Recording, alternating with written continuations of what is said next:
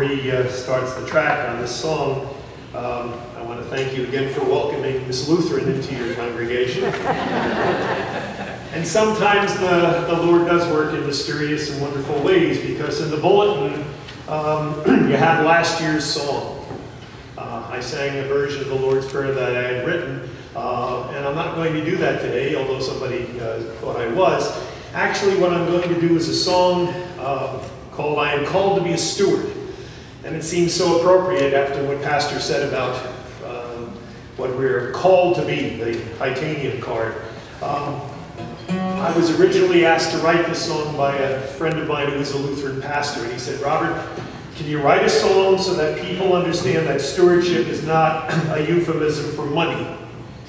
And in our church, especially in our Lutheran church, probably like here, you think of the word stewardship as being about money, rather than the gifts you have besides your finances. So this is a song called I Am Called to Be a Steward.